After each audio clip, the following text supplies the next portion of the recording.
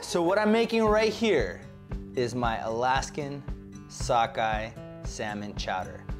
Let me talk about all the ingredients. I use 1 cup of celery, 1 cup of onions, and 2 cups of shredded carrots. So the celery and onions, you just cut it to your tolerance. If you want it really small, you can make big chunks if you want it. It's really up to you. I like to have them small, diced carrots and celery, or I'm sorry, onions and celery, and I like the carrots shredded. So I get 2 cups of shredded carrots there. For the cheese, I take one of those 8-ounce blocks of medium cheddar cheese and I shred it down. And I have it here. I bring it to room temperature so it kind of melts a little easier. This is actually 4 yellow gold potatoes. You could add more. I'd say like 1 medium-sized potato per family member, or at least make it even to the ratio of salmon that you have. I use half a stick of butter or 1/4 cup of butter, so half a stick. 1/4 cup of flour, all-purpose flour. So it's basically 4 tablespoons each of butter and flour, so you have that ratio. I use, it's almost like I take a whole package of fresh dill and cut it up.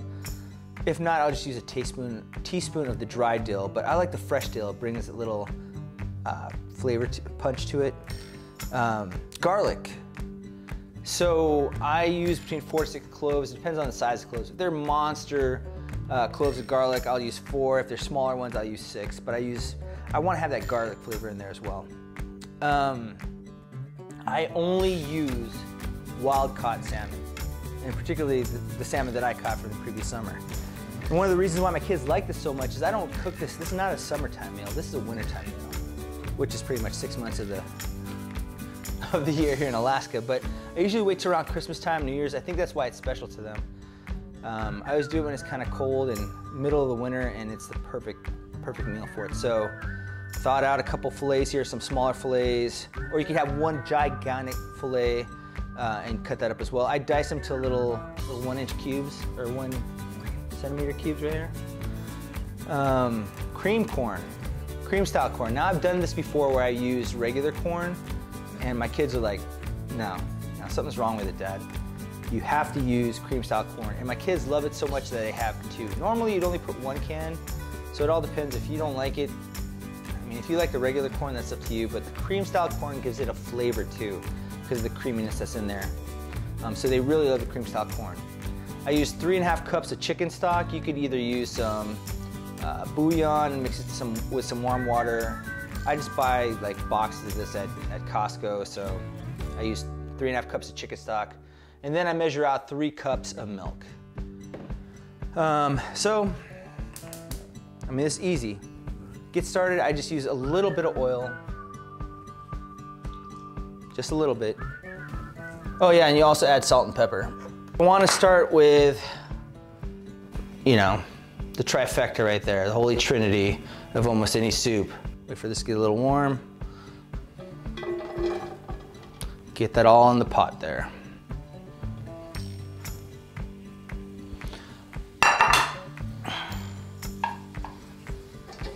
Now this is just starting right now, just starting to get going. But the thing I haven't added yet, which I'm going to add, is my half stick of butter. Some warm butter, so I keep my butter warm so it easily melts in there.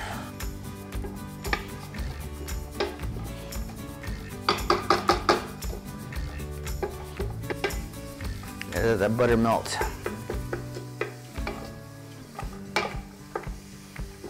Keep it at medium the whole time until all the butter melts.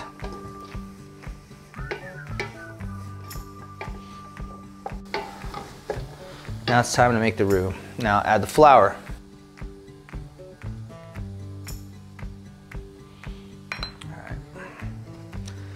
Now you don't want the flour to be raw, so you want to cook it up with the vegetables here. Give this about 2 to 3 minutes. That flour's thickener, you'll see it starting to cake up on the bottom there, but don't worry. You know what we're gonna do? We're gonna deglaze the pan with some chicken stock here in a minute. But let it cook up here. Your vegetables will have this like thick paste looking mess on it, that's normal. Whole box of stock, I use it all. And I try to scrape the bits off the bottom.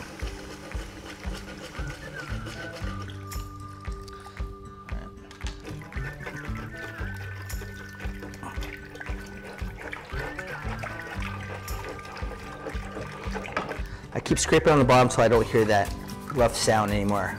That means that all the bits that were stuck on the bottom from the flour are off the bottom and incorporated into the actual chowder now.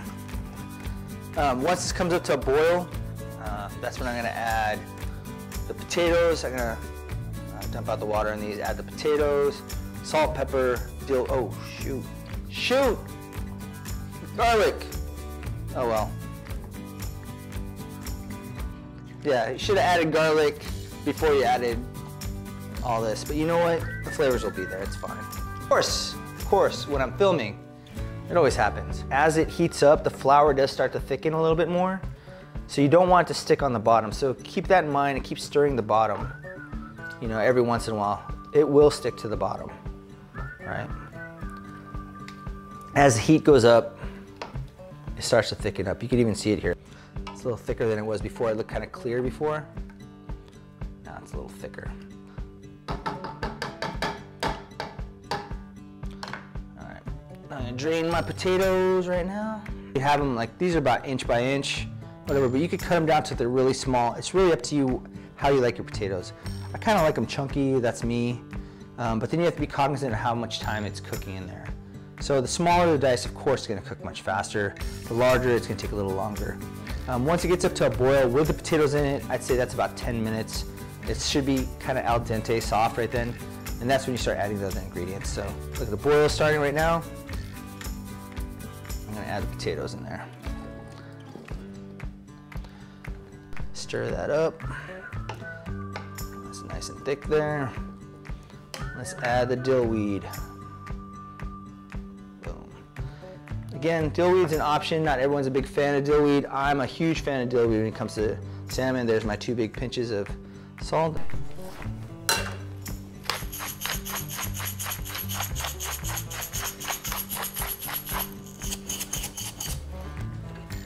See, there's about 20 turns right there. You can count it. Go and rewind and count it. Once it starts boiling, 10 minutes.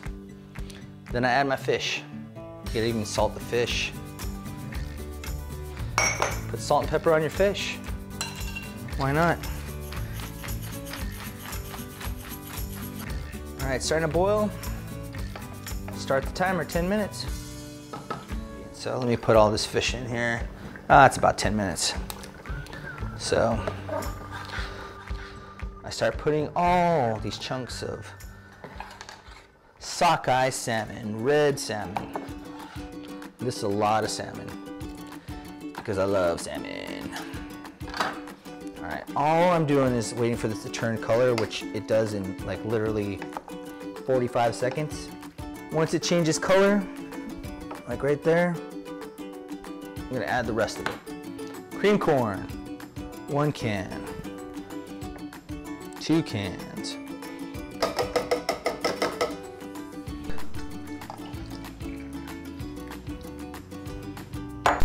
8 ounces of shredded cheddar cheese.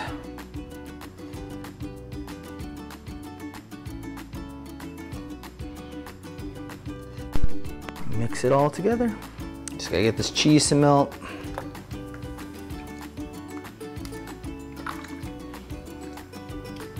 Now it's pretty much a waiting game. And the only tools that you're gonna need is a spatula or a ladle, a couple tasting spoons, salt and pepper. Now you just, once it starts to boil and you know all the flavors are incorporated, you taste it and you adjust it to the way you like it. Take a potato out and pierce it. See, it's still kind of tough. So to me, that means once it gets up to boil, do another 10-15 minutes, you know.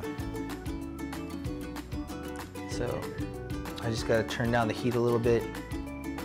Oh, and the whole time, this once I bring it to boil, I reduce the simmer, so it's back down to medium-low. All All right, so I just want this slow simmer to make sure everything's cooked. Just keep scraping that bottom. That's one of the key things, just don't let that stick to the bottom.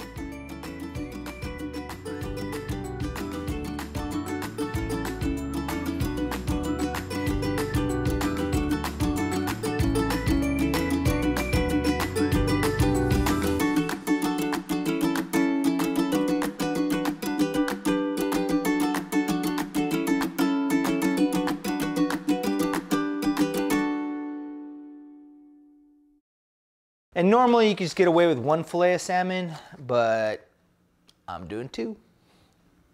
So hey, some people are trying to film a movie over here. Are you ready for some salmon chowder? Are you gonna be home? Yes, Dad. You guys like this? Yes, Dad. Hi, daughter. Give me dinner. Give me a hug. Thank you for cooking. Thank you for being my daughter.